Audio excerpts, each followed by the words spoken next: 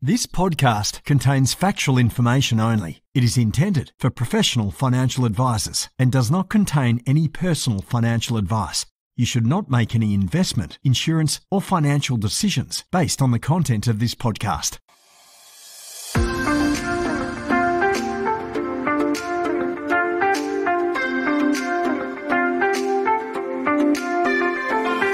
Financial advisors help Australians live better lives. And we're great at it. But what about us? For us to thrive in the coming years, I'm here to ask a very big question. How can we live better, run better businesses, and help more clients along the way? My name is Jessica Brady, and I would love for you to join me as I listen and learn from experts who answer these very big questions. I am lucky enough to record most of my podcasts on Gadigal land. Plutosoft is a comprehensive financial planning software and CRM program. It covers every part of the advice process: fact-finding, strategy modelling, portfolio management, life insurance, SOA, and report generation. Plus, it includes workflow management and a client hub portal. Plutosoft helps financial planning firms produce high-quality advice in a fraction of the time and has an extensive range of platform data feeds. As the industry's complete all-in-one solution, Plutosoft has helped rocket fuel the success of leading financial planning firms around Australia. This week, I chat with Lacey Filipich. Now, she started the Money School. She wrote a book of the same name, and she actually got invited to do a TEDx talk, talking about financial independence, because she retired in her 30s. She talks about why traditional retirement and the idea of that perhaps is a bit narrow and a bit broken. We talk about how she became financially independent, what she learnt along the way, and what she thinks could help us enrich our member or client conversations. Enjoy. Hello, Lacey. Hi, Jess. How are you? Very good. I am so excited for today's conversation. I've made lots of notes. I'm like itching to ask you really specific questions, but I think before we jump into them, because it will make no sense without context, for everyone that has never heard of you and your story, I think it's very important that we go back and learn a bit more about you, Lacey, and how you have arrived where you are now. Yes, great idea, and thanks for having me, Jess. I'm delighted to be here. And agreed, I probably do need to give some context because I might be one of the few people on your show who is not an advisor or a finance professional. So very important to give that information up front. I'm actually a chemical engineer. And how on earth does a chemical engineer end up in money? Yes, that's a very interesting story. Well, of course, I would think it's interesting. That's sort of self-selecting there, isn't it? No, it was interesting. It is so interesting. Oh, thank you. Well, we'll see. We'll let the listeners be the judge after they've heard the story. So I started out loving maths and science at school, but also loving economics. And I had a tough choice to make when I was graduating from year 12 in Brisbane.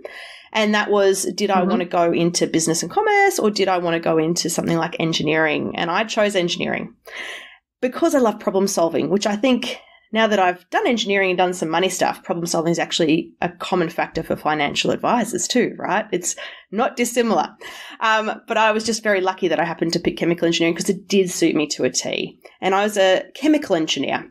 And chemical engineers you find wherever you take a raw material and convert it to a final product. So we're very popular in oil and gas and in mining, but you'll also find us in water treatment and in all sorts of beverages like wine and beer and distilleries. We're all over the place. And it's a wonderful career. I absolutely loved it. And while I was studying and then starting work as an engineer in the mining industry after working in Kalgoorlie, I moved from Brisbane to Kalgoorlie, 4,000 kilometres when I was 21, the red light district of Australia, as I later learned. Very interesting place after having grown up a very sheltered childhood in Brisbane. It was an education all unto itself. I had been saving since I was 10 years old. I've saved half of every dollar I've ever earned. I still do that 30 years later. And in my second year of university, I bought my first property. And I bought that one. It was a little tiny 2-by-1 apartment to live in. And all of my professors tutors and my colleagues at uni thought I was insane. What was I doing buying a property at 19? Mm-hmm. But that was the beginning of me starting to invest really proactively. And I kept investing, again in property and then moving into shares. And of course, being an engineer, you get a very good wage and I'm very cheap to run. So I was able to amass quite a lot of wealth in my 20s, making the most of the mining boom that I had graduated into. Lucky me. Excellent timing on my part. I wish I could claim that was by design, but just luck, right?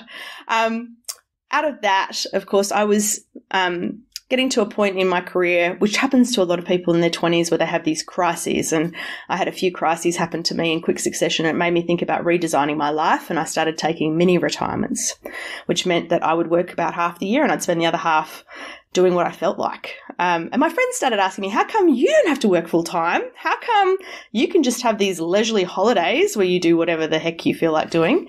And I was like, well, my shares are paying me dividends and my properties are paying me rent and I've saved up a big wad of cash to get me through this period. What have you been doing? And they'd all been getting credit cards and car loans. And most of them didn't have savings and hadn't thought about investing.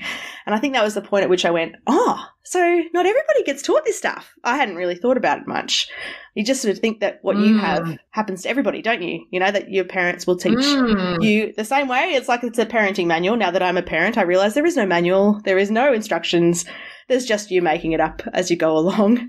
And I've just been really lucky. Yes. Really, really lucky. I talk about winning the ovarian lottery with my mother, who was an accountant, and she taught me about money, and I had picked up on those lessons and loved them. My dad had also taught me. I love him dearly, but he taught me through going bankrupt, so I saw what not to do. And so that was the point at which I was like, this is unfair. Like I've had an unfair advantage over people because I've learned this stuff in my youth. I really think everybody else should learn about it. And that was in 2010 that I started Money School. So it was specifically at that point to teach parents how to teach their kids about money. That was my first model. I was like, well, I'm going to take everything that my mum taught me and I'm going to show parents how to do that with their kids. And it was a year before it got put into the curriculum at school. So when that happened, I thought, well, that's going to solve the problem. They're going to put it in the curriculum and it'll all be sorted. Here we are 12 years later. Not fixed yet. We still have not cracked that nut. So I find myself now these days teaching people from all walks of life about money. I teach people of all ages because, of course, what happened, I was teaching all these parents how to teach their kids about money, and then all these 40-year-old women with no kids started coming to me saying, that's lovely, Lacey, but can you just teach me? I didn't learn. And they'd all had that crisis moment that we see happening in our 40s where we look at our superannuation balance and go, oh, my gosh, that's not enough. How am I going to live when I can't work? And so now, I teach a broad range of people. I teach kids directly, but through an enterprise experience. I make them start their own business and then I teach them about money. It's like a covert financial capability program. I've got a book with Penguin, which is very exciting. It was lovely to be commissioned by them. That was a nice surprise. And I've got a TED Talk in which I talk about financial independence and the mini retirements that I mentioned earlier. So that's kind of what I do with my days. Talk about money, try to make it a little bit less scary for people and encourage them to choose their own adventure. Hence why you're here. This is so exciting, so exciting because, for me, Lacey, I work predominantly with 25 to 45-year-olds. So I would argue a demographic that financial advisors often haven't wanted to work with because they haven't had, and I'm using inverted commas, enough money. And can I just say 99.9% of them want a situation where they could work for 6 months and sort of do these mini retirements and have purposeful, what I call non-traditional retirements, which we're going to talk about. So I am delighted to be able to learn from someone who's actually done it because I haven't. Although I am about to take a 3-month break. So I think I'm about to embark on my first mini retirement, which you will be proud of. Very exciting. So that I can practice what I preach because I think it is quite important if you're going to help people to do these things, you've got to do them. But you've just talked about so many things that have piqued my interest. I'd like to just pause on a few of them if we may, and sort of unpick them. So you had been taught from an extremely young age good money behavior.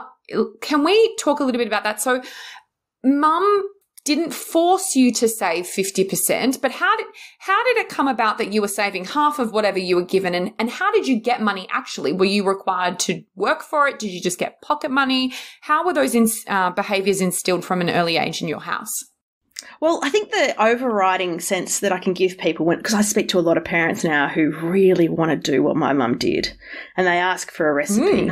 Now, I wouldn't say that I have a recipe, but what worked with me really well for my mother, and I do think it works well with most kids because you can tailor it, is rather than lecturing, just planting a few little seeds. So not this, I'm going to sit you down today, we're going to learn about saving, Jess, and I'm going to teach you about compounding, and here we go, buckle in for an hour, and we're going to look at graphs. You know, I can't think of anything less interesting. Little tiny seeds are what worked, and specifically asking questions as well. So what actually happened was my parents had split up when I was 8, and my mum was a single mum. And my dad didn't pay much child support. I love him, but he ran his own business and he spent a lot of money. And he didn't pay regular child support. He still did contribute, but it wasn't reliable. So my mum was earning, sub 30 grand a year supporting 2 girls and working. And so it wasn't that I didn't really know that we were poor, but we were quite poor. And I never noticed because I always felt safe and loved. I'm one of the very lucky ones who never felt unsafe. I never had housing insecurity, never had food insecurity. So although I had that experience, and I remember listening to the podcast you did with Jenny Rolfe Wallace where she mentioned, find a single mum, best budgeters in the world, that was my mum. Yeah. And so I was very conscious of money. And we could earn money through chores. And we did start off with a fixed, a certain amount a week. And I got the ironing, like the worst job in the world. I hate ironing as my sort of division of labour. I got the ironing and I hate it. I will not it's awful. iron now. Yeah, I won't either. My clothing purchases are predicated on the idea of this must not require ironing. That it is a thing, I think. But, it was an important way to contribute to the household. But what had happened was I was so interested in money. And I was learning about budgeting in those couple of years from 8 to 10 that I wanted to get hair wraps. Now, this will really date me, but hair wraps where you used to get a bit of hair and they'd wrap cotton around it. And it would stay in your hair for like a month, so awesome patterns and beads. And I wanted to go get that done. And I went to the South Bank markets in Brisbane and they were charging $1 an inch. And I was watching the person do it and I was like, I can do that. And I taught myself how to do it. And so I started charging 50 cents an inch instead of $1 an inch. And before I knew it, I had this little business. I had 5 of my friends employed and we were running a stall. And it was doing really well. Okay, so that was, like a kidpreneur, we would call that experience, my first kidpreneur experience of running a business when I was 10. And we were in the car going to the first official big market where me and my 5 friends were setting up a stall. And it was going to be a big day and it was very exciting. And my mum, driving the car, just said to me, what are you going to do with the money you make? And I was like, I'll buy something, maybe some lollies. And then she said the line that got me saving, which was, did you know that when you put your money in the bank will give you more money for that money? I said, what? And she was like, well, yeah, it's called interest. The bank takes your money. And of course, back then we're talking about like early 90s, right? 10% interest rates. So very attractive compared to the maybe 3% you might get if you're a child at the moment, if you're really lucky. And it's probably more like 1 or 2%. Anyway, but she was like, oh, you put that money in the bank and then the bank gives you money to say thank you for putting your money in the bank. And then next year you earn more money on the money they gave you. And that's called compounding. I was like, oh, what? Excuse me? Wow, why? And so I started asking questions and she started explaining to me about how banks need that money to be able to create other money for people, capital adequacy laws basically, which I didn't learn the name of for another 25 years, but that's what she was explaining to me. And that was how she got me thinking about compound interest. And so my eyes just went ding. I was like, that is amazing. And we walked away with $300 and $150 of it went straight into saving. And that was it. Every birthday, every pocket money, every time I earned anything, and I was committed to working. I started working part-time as soon as I was legally allowed, 13 years and 9 months. And before that, I'd done everything you could do, like babysitting and paper rounds and all that kind of stuff. But I never worked less than 12 hours a week during high school and into uni. Every holidays, I'd work 30 hours a week. I did before and after school care and vacation care, and I coached gymnastics, and they were all really well-paid jobs. And so I was just socking away savings, still spending half of it, still having a great time. But because my friends were out at Macca's earning $5.60 an hour and I was coaching artistic gymnastics, with a professional qualification at $15 an hour, I didn't have to work as hard as them to make as much money, and I still was able to save. So there was a bit of a lesson in there for me about being able to find higher paid work, like not just going, oh, I'll take the Macca's job. You know, it took me a lot longer to get the gymnastics qualification, but the payoff was so much better. All that sort of stuff happened, and it was all these little conversations. My mum would just plant these seeds. They were never big lectures. And so when I went to buy that first property, it was the same thing. I had this, you know, chunk of savings, and I was all excited. I was going to go buy a nice car. All my friends were driving hideous, ugly old cars, and I was like, mate, I can get like an $8,000 car. Whew, look at me go, 19 years old. And my mum went, that could be part of the deposit on a property, Lacey. And I was like, what? Hold on. You know, same thing again, just one little line. You know, it wasn't a lecture. It wasn't anything like, hey, you should do this. Hey, it would be a great idea if you did this. Just a question or a comment, and enough for me to go, oh, what? Now, my sister was totally different from me. She had a very different attitude to money. So my mum didn't use the same strategy with her, but it always started with questions or single comments, never with lectures and never with instructions about this is what you should do. It was always about reasoning and trying to find the thing that piqued our interest. So I know that's a very long explanation, but I take that time because I think parents need to understand you don't have to lecture. You don't have to have the answers. You're better off letting your child guide you a little bit and being prepared to respond. And trying to trigger that interest in their mind and finding what is that interest for them, because every kid is different.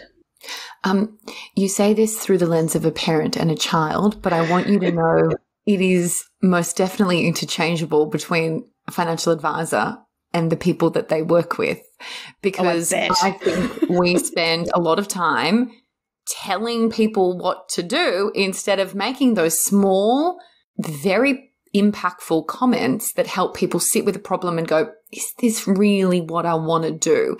And so I'm giggling because I don't have children, because I think to myself, oh, this wouldn't just work with a child. This would work with all of us. And you know, absolutely. When I was listening to your story, and I thought, I wonder how different her life would be if she bought the car.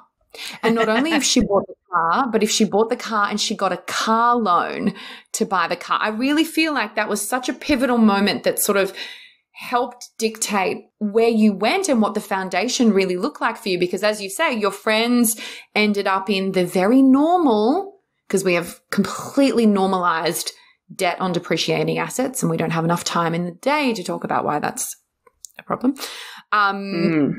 And they've set themselves on a path where debt becomes normal, credit cards are a thing, and yet you went the complete opposite way.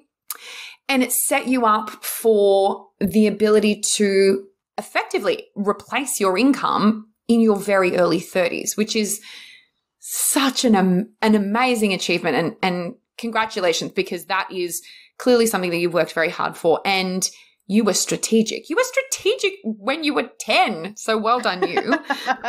Well, it's an interesting thing, isn't it? You don't necessarily see what's going to play out over the long term. I didn't ever start saving thinking I want to be financially independent. I actually just a bored waste. That was it. I was like, I'm not going to waste this money. I've invested so much time. So it wasn't like the strategy. I think of myself more as being opportunistic more than anything else. I suddenly realized, oh, this works, you know, that kind of thing. It's a really important point, but that normalization of debt is huge. And I often, when I'm talking to young people particularly, the way I'll frame it is I'll say, I'm so grateful to past Lacey.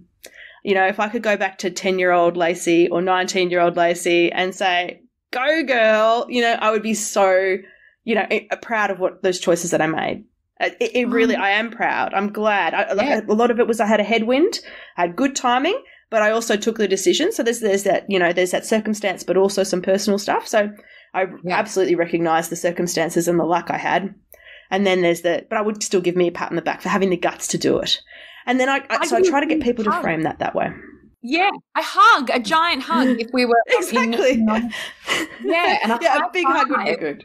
Yeah. And that. So that's how I like to frame it with young people is the decision you make is going to set future you up. Now, how do you want future you to be set up? Because those decisions, that decision about whether to take on that debt or not, future you's paying that debt. Right? That's, you know, and I did have a friend who used to always say, her name's Becky. I love Becky. She's delightful. She would always say, oh, that's future Becky's problem. And I'd be going, yes, it is future Becky's problem. What's future Becky going to say about the car loan? What's future Becky going to say about the credit card? What is future you going to say to yourself when you make this decision? Are they going to be grateful? And look, we're going to make mistakes. I don't think there's a question of that you have to be always right. So you would berate past you for getting something wrong. Yeah. If you made the decision in good faith and you were trying the best you could, then are you going to be proud that you took that decision? I think that's a really important way to frame it. And that thing about asking questions is massive. We do the same thing. I did a lot of operational improvement consulting, which is basically I get hired to come in and help mines make more tons without spending any money. That's the way that gets referred to. I learned the same thing. You never point at the problem and go, there's your problem. You ask questions around the edge of the problem and try and get people to come to these realizations. And they're not, pointed, rude questions, but it's more, how do you feel about that? To try and get them to see the problem themselves, because it will be that much more impactful. And I can imagine in those advice discussions how important that skill must be, trying to get people to engage so they're not just on autopilot and they don't just want you to make the decisions for them, but so that you can extract from them where do they want future them to be so that you can help them make good decisions. And it's an interesting space because we are taught all of the financial stuff, and really we have to recalibrate how we can help, because we can have the best investment advice in the whole wide world. But if someone isn't able to understand why they need to stop behaving in a way that is reckless with their money and therefore they have nothing to save at the end of the month, the investment conversation goes completely out the window. So I'm fascinated in these ideas and thoughts because it's an area that I believe I can do better in, and therefore I think others can learn about that as well. Now, well, the hard part about that, if I can add one thing, please. The really difficult thing is, I think, for people to realize, and they don't know what's happening to them. When you are in financial stress, your IQ drops by 13 points on average. I'm not sure if you've seen that research out of Princeton. So that was a study done in 2013. Fascinating research. What they started off with was farmers in India who earn 60% of their annual income in 1 month because they harvest. So they did the test before when things are very spare and people are hungry, and they took 700 to 800 farmers, 760 I think it was, and they tested them after, a month after they got paid when everyone's flush, and their IQ was 13 points different. They were smarter when they had more money. The same thing happens though in Western society. They did the test then with car maintenance, I believe. So you went in to put your car in for service and someone came out and said, okay, well, it's going to cost $150 for this repair. Everyone did IQ test when that happened. And then they came back and said, oh, we're so sorry, we got it wrong. It was $1,500, not $150. And then they tested IQs again. Now, everyone who had $1,500 was more than a week's income, their IQ dropped. People who it was less than a week's income, their IQ stayed the same. So what they're able to measure is its cognitive load. Your brain, when you are stressed financially, because in the back of your mind is, can I afford the rent? Can I afford the car payment? Can I afford the school fees? Am I going to lose money on this investment? That actually chews up some of your brain's, the equivalent of a CPU on their computer, and you can't make as good decisions. So you've got a challenge when people are financially stressed, particularly if they've brushed it under the carpet and they've just ignored it, that they're actually not making as good a decision as they could. Just in any area of their life. People make bad relationship decisions, they make bad career decisions, they make bad investing decisions compared to where they could be. So this premise of poor people make bad decisions, actually in reverse. We all make bad decisions when we're poor. And if you're in an advice situation where people are not able to see that they're stressed or can't even free up some of that CPO, because that 13 points is an average. The acute is like 40 points, which is huge. Huge! Yep. So some people who are like worried about their ability to eat or anything like that, they're like, they can't process. Yeah. So through asking those questions, you can start to pick up whether people are in that state or not. Because if they are in that state, they have to try and get out of that state before they can make good decisions. And that's where an advisor is actually really critical, being able to flag for them that they go, oh wow, my brain's not in the right space to make this choice. And it is important to recognize it happens to every area of your life. That financial stress actually plays out across every area of your life because it's a cognitive load. You're basically chewing up your brain space. I have had very limited experience with that, and that is such interesting research. However, the only thing that I can think of that does lend itself to the conversations I have personally had I've been an advisor for 5 years, is very recently separated people. Very, very, like very raw, very recent. And what I say to them is, listen, right now you may not see it, but you're in a fog, and it is absolutely not the right time to make very big financial decisions as long as you're safe and your money is safe. And we need to just keep sort of everything ticking along for the moment and recalibrate in a few months when actually there's been time to process, because you can actually see that they are absolutely not in the right headspace to make big decisions. And of course, particularly people that are, professional and pragmatic, they want to get on and they want to tick boxes and, move on with their lives and try to restart, but it's just not the right time. And so that research helps support the conversations that I've had. So thank you. Fascinating, scary, and undoubtedly correct. Can we talk about your burnout and how it impacted your beliefs and thoughts about retirement? Absolutely. So you probably gathered from me talking about starting work as soon as I was legally able and running my own business that I have always worked hard. Working hard's in my genes in a lot of ways. I think a lot of us pick it up from our parents. And although my dad went bankrupt, he did run his own business and he worked like a demon. Like he would have been working 80-hour weeks most of my childhood. My mum at one stage was working 80-hour weeks as well as the financial controller of an events company as she progressed through. Wow. So I saw my parents work very hard and I just thought that was normal. And so it's probably not normal for a 14-year-old to be working 12 hours a week during the school term and 30 hours a week every school holidays. That's probably not considered quite normal, but I just thought it was. I thought it was the best way to make money, and I had lots of energy back then. And so when I got into my career in mining has a lot of shift work and long hours. And when you go to a mine site, if you are a credible female, you'll get promoted quickly at the moment, like bluntly, because they are really working hard to try and get women into positions of management so they can really swing that. And that really started, back when I was there, first year out was, it's 18 years ago now. It was very evident. So I could have as much challenge as I wanted and as much push as I wanted and as much promotion as I was keen for. So I got promoted to superintendent level, which is quite high at 26. That's very young to be managing a team. Yeah. But part of that was I was just keen, really keen. I was happy to work weekends and happy to work nights and just really up for the challenge.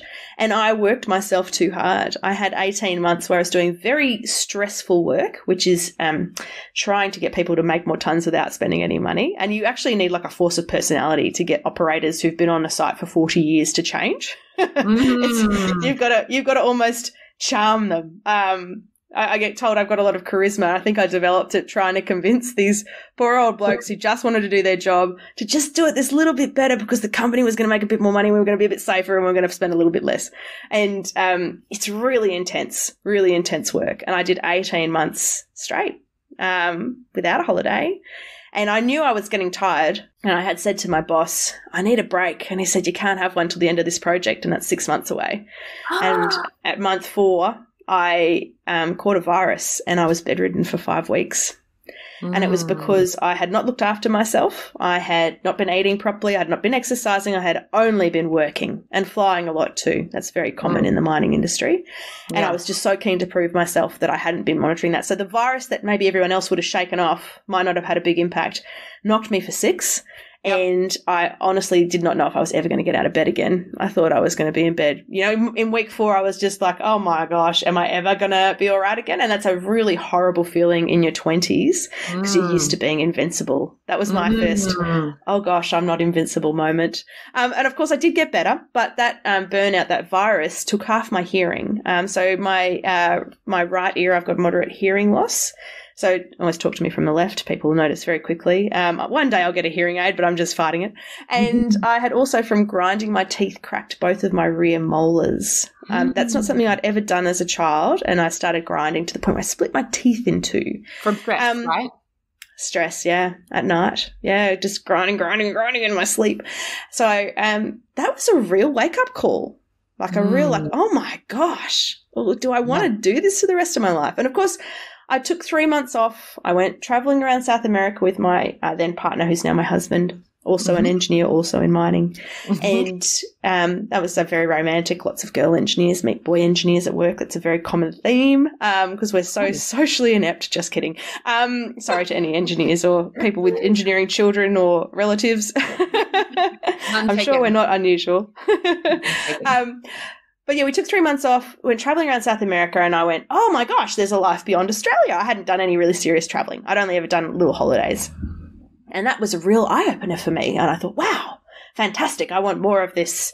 And then, of course, a couple of other things happened in quick succession afterwards. I got that promotion to superintendent, which was like supposed to be exciting and was actually really depressing. Loved the team, but it turns out it doesn't matter how far you go up in a company, you're just more meat in the sandwich. It's just more stress. Still don't have autonomy. I was looking for autonomy. I thought I'd get to make changes, like the good old Spitfire pilots who believe they can change things, but their life expectancy is 2 weeks. That kind of attitude. And then my little sister ended her own life. And so that was another, oh my gosh, because she chose to leave. She's only 24. So I had that experience of the burnout, the promotion that wasn't what I thought it was going to be, and then my sister choosing to leave. And I just had this like, oh, life is short. Nothing is guaranteed. Yeah. Why would I wait? And someone gave me the book, The 4-Hour Workweek by Tim Ferriss, which I read. And look, there's a lot in there that's very interesting. Some of it's outdated now. But the thing that stuck with me from that was this idea of instead of waiting till your 60s or 70s to enjoy some time off, bring some of that time into your youth while you're young. And I just had that trip, right, that 3 months. I was like, yes, of course I want to have more of these breaks, these mini retirements early in life while I'm young and fit enough and can do what I want. I don't want to wait till I'm like in my 60s. So I'll start doing that now. So that's what I started doing. And so for the next 3 years, I worked 6 months, always over winter, and I would have the summers off. And my partner and I would go and live in a little surf town down south in Western Australia. And we would cook fantastic food and we would exercise and we would hang out and we would indulge in whatever we'd been wanting to learn about or do, which at the time for me was a lot of winery lunches and cooking. And writing. I wanted to learn how to write. Adam watched a lot of Top Gear and hung out a lot. Like it was about relaxing for him. But we kept doing that. And so over, I think, 5 years, we totaled 22 months off in a 5-year period, always in chunks of 3 to 6 months. And so this is known as the sort of FIRE.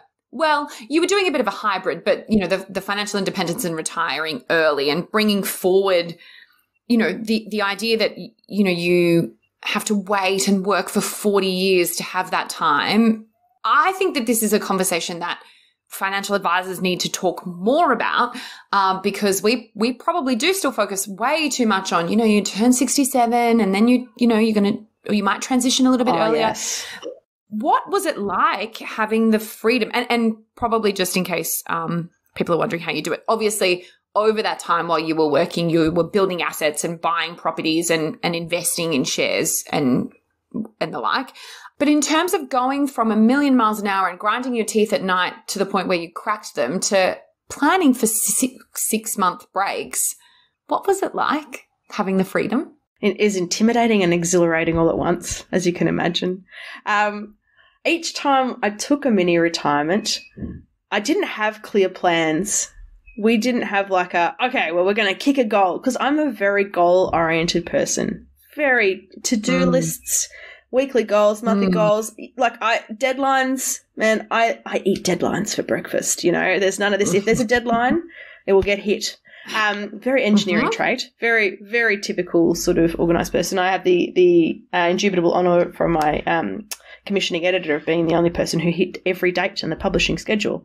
I wanted to not do that. I wanted to stop that. So we didn't make detailed plans. We didn't have, huge amounts of things scheduled. What I found very interesting is it took me about a month to unwind each time. A month to get used to not waking up to an alarm, to not feeling like I should be doing something with my time. There's this horrible part of society that's common that anytime you're sitting around doing nothing, lying in a hammock in my case most of the time when I was on these mini retirements, would be classed as being idle, and that would be bad, not productive. And I came back to that discussion with financial advisors. I had an absolute headbutt moment with this one financial advisor when I was about 33. So it's, 7 years ago now. She and I were having a coffee because I like to meet people who are in the industry, because I get asked to refer a lot and I will never do financial advice. So I need to have people who I can trust, who I can refer to. So we're having coffee and she was having a go at me because I hadn't put money into super, voluntary contributions. She's like, you should be doing that. Why are you not doing that? And I was like, because I invest my money and then my investments pay for me now. Why would I put money into super and it would be locked up for another 30 years? If I did what you said, I would still be at work. And she was like, no, you wouldn't. I'm like, yes, I would. There is an opportunity cost for every dollar. And if I had taken $1 and paid the 15 cents tax and got 85 cents, great. That goes into my super. I paid whatever it was, 30 to 40 cents tax depending on. So I got less. But guess what? I have that money now and I don't have to work and you do. So can you see why that's not good advice for me? And she was pig-headed about it and just would not concede the point. And I was like, and this is why I will never refer to you, because there is not one way to live. And look, it's a common thing. She's not, I don't blame her. This is that whole industry. Like even Money Smart, our financial educator, you want to go onto their retirement calculator, you cannot put an age less than 60 into their retirement calculator. You cannot put in 40. You cannot put in 50. 60 is the youngest because they think, no one should be sitting around idle. So the systems are not designed to cope with that, and the traditional models aren't designed to cope with it. And I think it's a travesty because it's not that people sit around doing nothing. Everyone I know who's achieved financial independence is doing amazing stuff. They're just not motivated by money anymore. They don't need to be motivated by money anymore. And it's this liberation point where I think we free up all this brain space of these amazing people to solve problems that they wouldn't solve if they were just sitting there worried about their next paycheck. I love this so much. And there are some financial advisors I know that are listening right now going, what on earth is she talking about?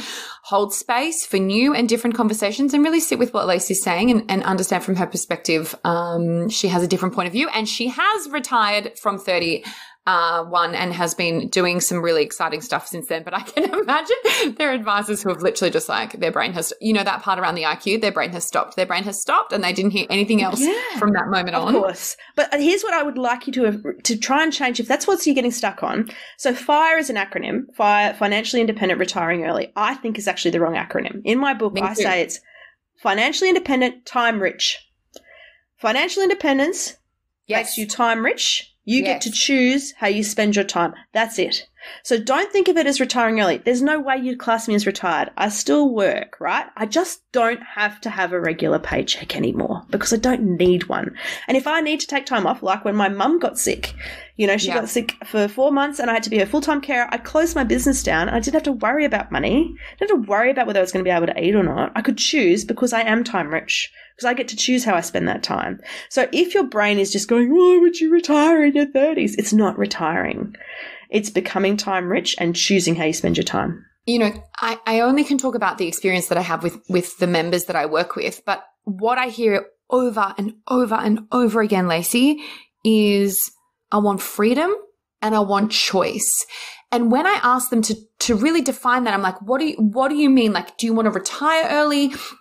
Most of them really struggle with the idea of retirement because we have a very tiny sort of narrow view of what playing golf on Wednesdays and sitting under a hammock, which is lovely for a few weeks.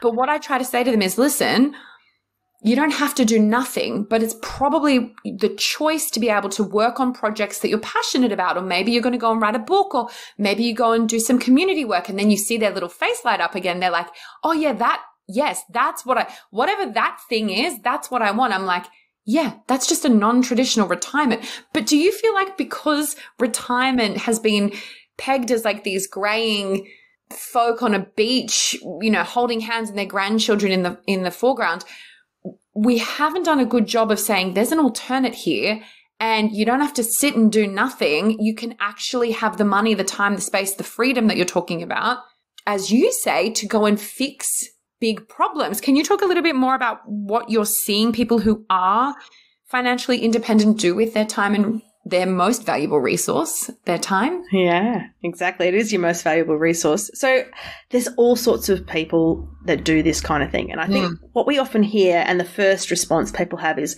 oh, you can only do that when you have a massive income.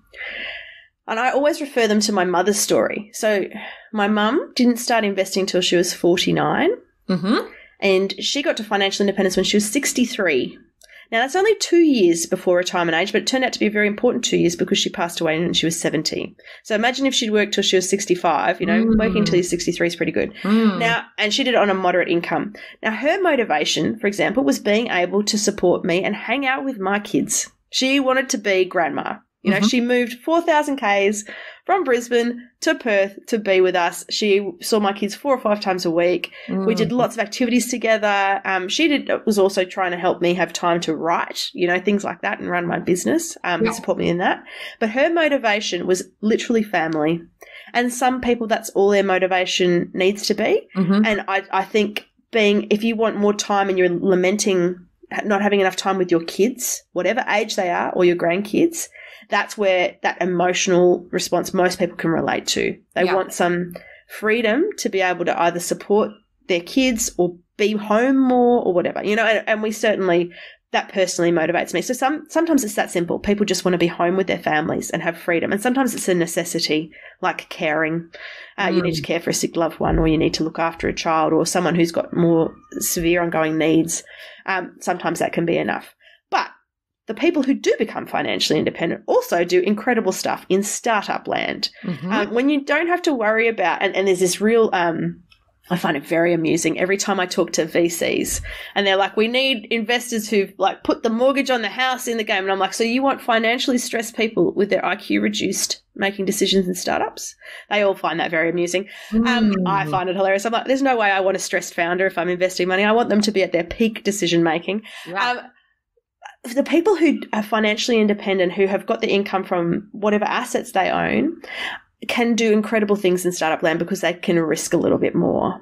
They know they're going to be able to eat. And so you see incredible startups of all sorts of descriptions, a lot in the social enterprise space.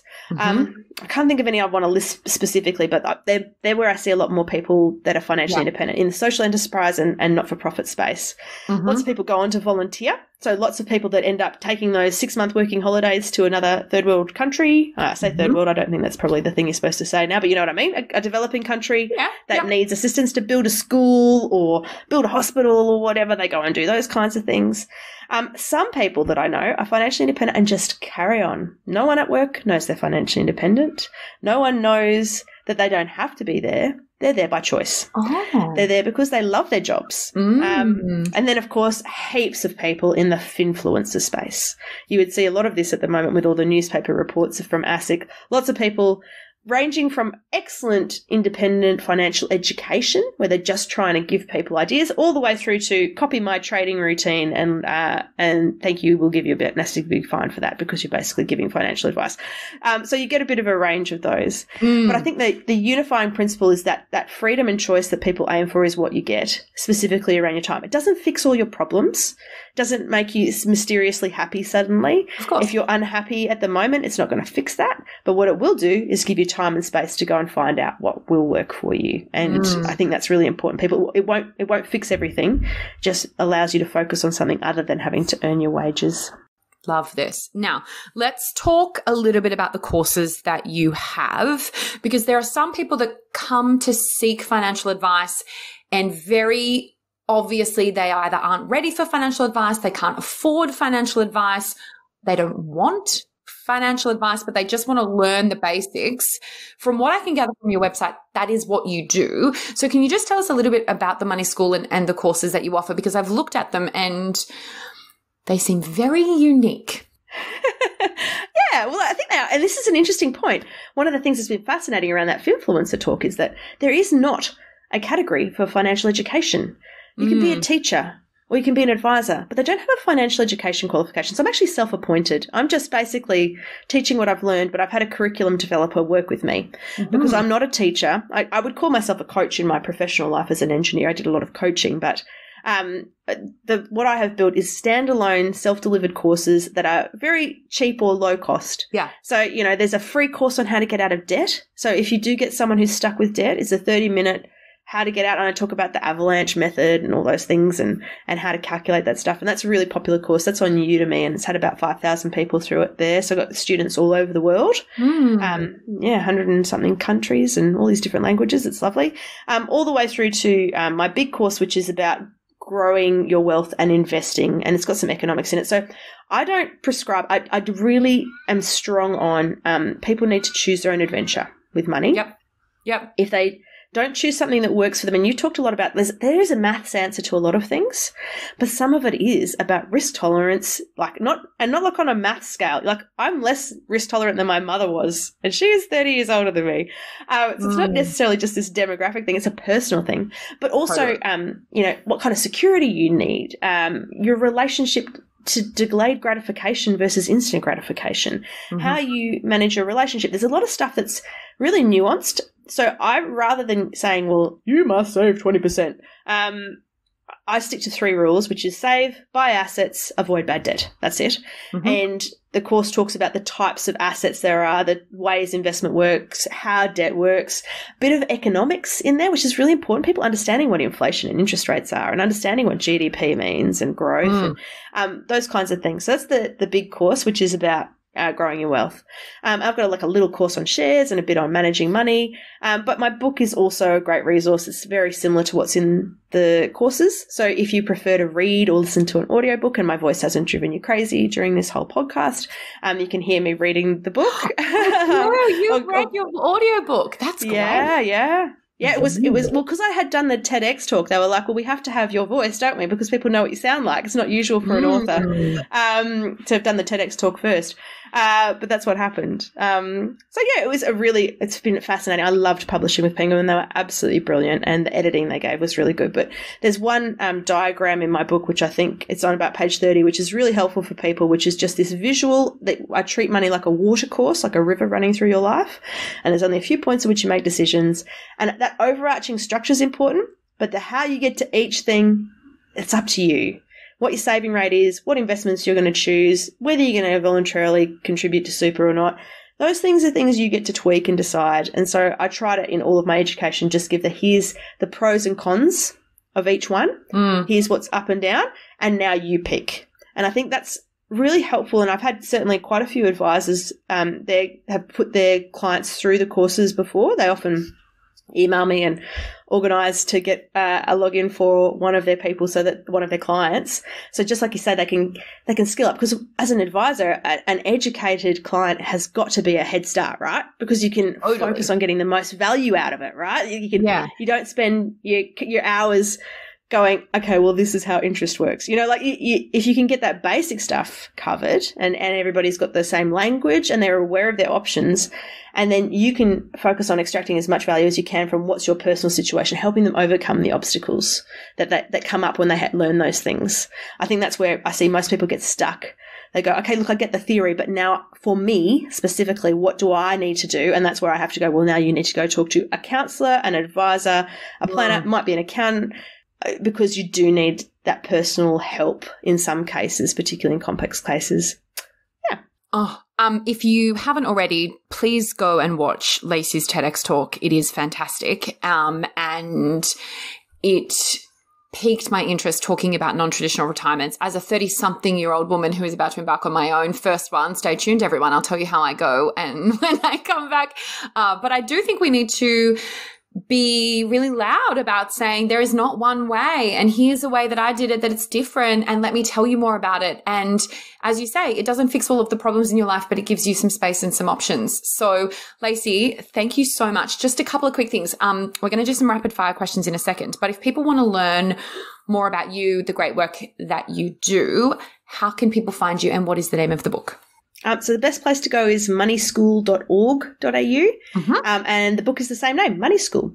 So if you Google Money School, and of course my surname Filipich, there's not a lot of Filipiches out there, so you'll be able to find me pretty easy if you just give it a Google, and check out YouTube for the TEDx talk. Yes, do. Are you ready for some rapid fire questions? I am. Fire away. Okay. Same ones every week, because I just think the answers are fascinating. I would love to know, what is one thing that you do to look after your mental health? I focus on getting really good sleep. So my phone is banned from my bedroom now. that has made the biggest impact on my sleep. Wow. I do not have my phone in the bedroom at night. And you survived. I have an alarm clock. You survived. Yes. I'd made the change about 6 months ago, and it's been revolutionary for my sleep. So I think good sleep is probably, and this is me speaking as a parent, my children are 6 and 9. I'm finally getting good sleep again now after many years of broken sleep. I really value it. Oh, love that. What is a piece of advice that you would give younger Lacey? Well, I'm pretty happy with what younger Lacey did. Me too. So I would probably go back and give me a pat on the back and tell me to have faith in myself. I remember having a lot of self-doubt, particularly when I went to buy that first property. Even my lecturers and professors were going, "What are you doing? You're mad." They didn't own properties. And I'm glad I stuck with it, but I remember agonizing over it. I would go back and say, this is a good choice. Carry on and have a bit of faith. Back yourself a bit.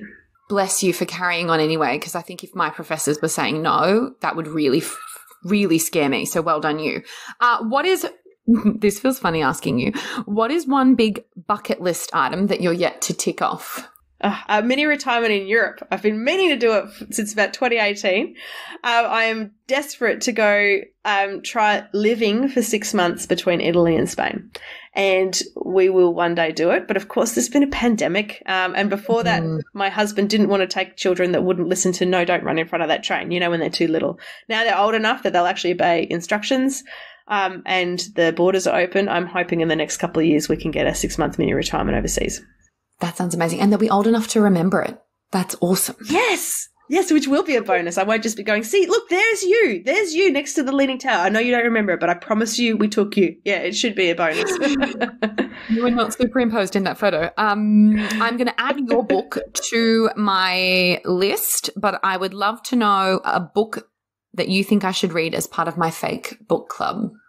Your fake book club. Look, I picked 2 so that I had one that was fiction and one that was nonfiction. So the nonfiction one I'd recommend is Your Money or Your Life, which is by Vicki Robin. And this is the original Fire Bible. So she wrote it in 1992. She coined the term financially independent retiring early. It gets credited to Pete Adney, the Mr. Money Mustache. I got very angry with Money Magazine last month when they said, Peter Adney came up with it. No, mate. When he was still a toddler, maybe even not born yet, I can't remember. Vicki Robin wrote about that. So no, sorry. So this is like the original Bible. It's very good. She's totally a fantastic woman. And if you want to see someone who's like taken their financial independence and been revolutionary, she's so big on the sustainability movement. She has taken her financial independence to work on climate change and all that sort of stuff. Fantastic. Like her life story. She's incredible. Vicki Robin. American. Fantastic. Check her out. And then Yes, and then I had to pick a fiction book because I actually read vastly more fiction, and you need to relax. Charlotte McConaughey, or McConaughey, I'm not sure how you're supposed to say it, probably McConaughey. This is because I spend too much time reading instead of listening. Migrations, it's been published under lately. She's an Australian author. I read this book, which is now Migrations. I've got the original with the last migration title. And There Were Once Wolves. And I could not put them down. They were captivating. If you like to relax, and I actually spend a lot of time on my mini retirements reading and rereading. Like I'm currently rereading Terry Pratchett's Discworld series, that kind of thing. Those books were they took me out of myself. So if you struggle to relax, reading something like that at night will switch your brain off. And you've just got to make sure you start early enough that if you can't put it down, you do still get some sleep. Back to point 1 of rapid fire questions. I love this, and I'm an avid reader, but I'm getting slightly overwhelmed because I've added this question into my weekly podcast, and so the list of books is growing at a rate that I just cannot sort of kind of keep up with. But perhaps on my first mini retirement, it gives me an opportunity and some space to do it. Well, on the plane at least, if you're flying somewhere, you could, lots of time then. Lacey, your story is phenomenal. You have been so generous with your time and your insights. I want to say an enormous thank you for being today's guest. Can't wait to read your book and learn more. So a huge thank you again from the entire XY community. Well, thanks so much for having me, Jess, and well done on the excitement that you bring to the topic. It's a tough one to get people really pumped about sometimes, but you just do a magic job. It's been a delight. Oh, thank you.